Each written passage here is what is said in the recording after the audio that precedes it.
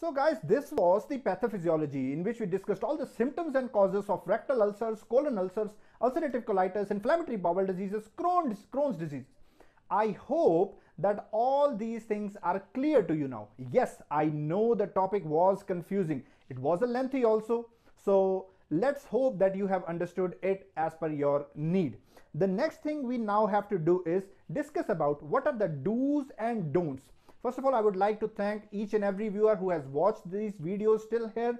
But let's keep on going and learn what are the dietary interventions, how to heal our body from the problem. Okay, so the do's and don'ts will be discussed very soon.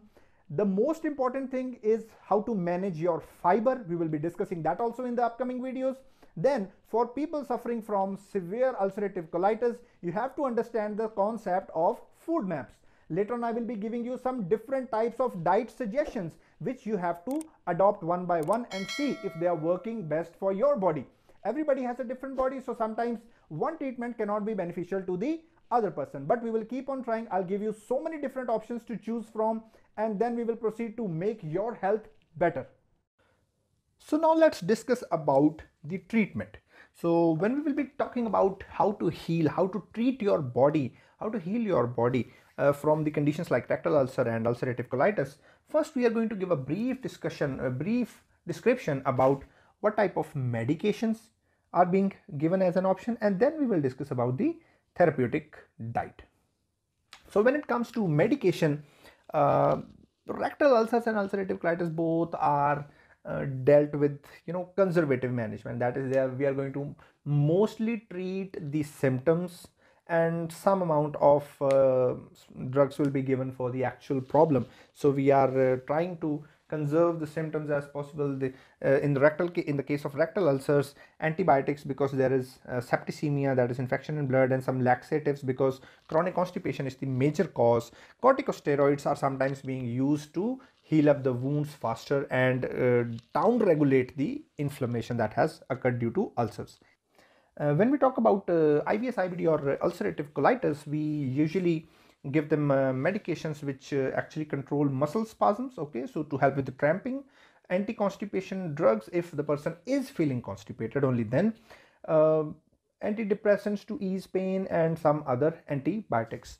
Linaclotide, lubiprostone, these are some of the medicine that are being used to treat IBS patient with constipation.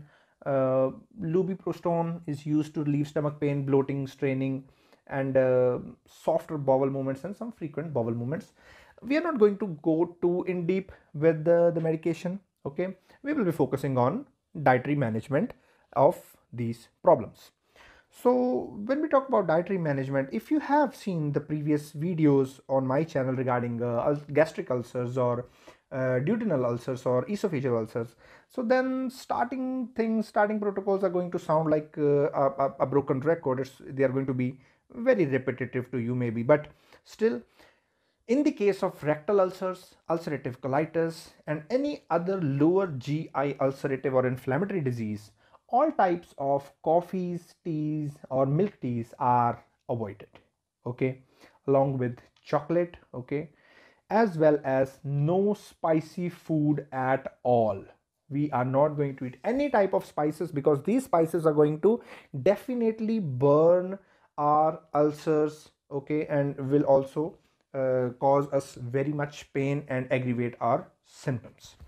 We are going to follow an elimination diet pattern. So what is an elimination diet pattern? We are going to discuss about it very soon. We are also going to avoid any deep fried food. See, in general, oils and healthy fats are not to be avoided in this condition, but very deep fried foods can also aggravate the symptoms of inflammation. So we are going to avoid it. Also, we are going to avoid all types of tobacco or alcohol consumption in our diet. So before going further, let's discuss what are the do's and don'ts of treating yourself from these lower GI ulcers and inflammatory diseases. Number one, balance fiber intake. Balanced fiber intake means too high fiber or too low fiber both can cause problems and there are different types of fibers. Some fibers might not suit you, some fiber might suit you, so we'll have to give it a hit and trial method. But we have to keep the fiber in a balanced state. Too high fiber is also going to cause you problems, too low fiber is also going to cause you problems. Hydration is the key. Even if you're constipated or you're having chronic diarrhea, in both cases hydration is very important. So we will follow a low food map and avoid a high food map. So in the next slide, in the next few slides, we will be discussing what are food maps. Okay, we are going to stay hydrated and not dehydrated. Okay, that is understood. We are going to manage our weight so that no amount of excess weight around our pelvis region or our abdomen region might put any sort of pressure on our lower abdomen or pelvic floor muscles, or might restrict any type of blood flow. So managing our weight is very important if we are obese or overweight, as well as if we are underweight.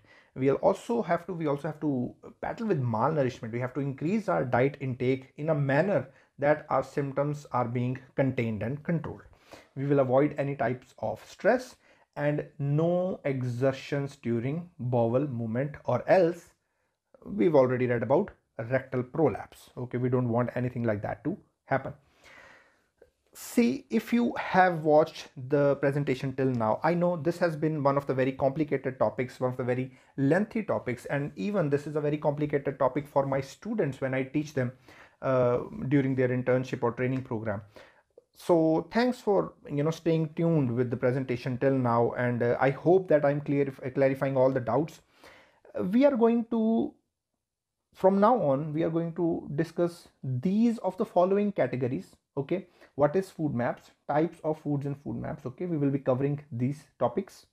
Later on we will also talk about how to balance fiber, some specialized diets, and then supplements and a diet chart in the end.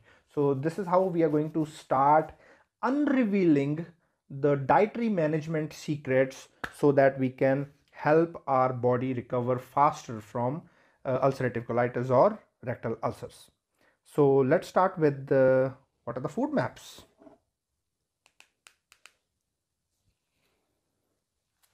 So food map stands for fermentable oligodimmonosaccharides and polyols. So what are these? What are these? These are short-chained carbohydrates that are resistant to digestion. These are short-chained carbohydrates which do not digest properly in our stomach. Instead of being absorbed into your bloodstream, they reach far end of your intestine where most of the gut bacteria reside. What is going to happen when these are going to reach the far end of our intestine? Your gut bacteria then uses these carbs for fuel, produce hydrogen gas, cause digestive symptoms in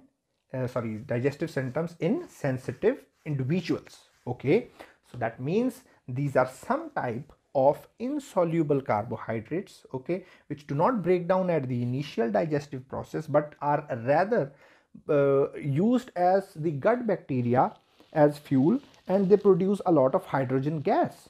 So does all the bloating come from this gas? Yes, definitely it does. Okay, so food maps also draw liquid into your intestine which may cause diarrhea. Okay, so this is when we feel bloated or heaviness in our abdomen after eating some certain types of insoluble fibers that can cause some irritation to our GI tract. Although not everyone is sensitive of food maps, this is very common among people with irritable bowel syndrome.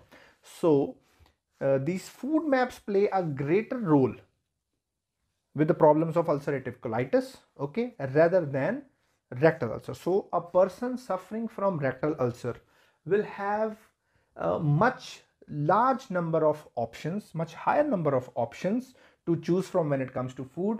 But a person suffering from severe ulcerative colitis or any other form of IBS will have to strictly follow the food map guidelines. So some other common food maps are, for example, fructose, that is the simple sugar that is being found in fruits, okay, half part of table sugar as well. Number 2 is lactose, okay, found in dairy products. Then it is fructans, that is found in grains, the carbohydrates and sugars that are found in grains. Galactans, that are found in legumes, okay, and polyols, those are sugar alcohols or artificial sweeteners which are used in some so and so zero cold drinks and diet cold drinks and sugar free cold drinks, okay. So these all can disturb the functioning and working of our gut bacteria, okay. So I hope till now I have been making very clear points, okay.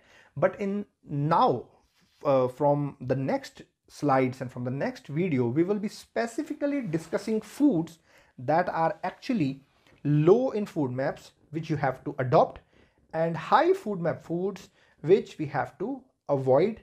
We will be continuing this topic in the next video.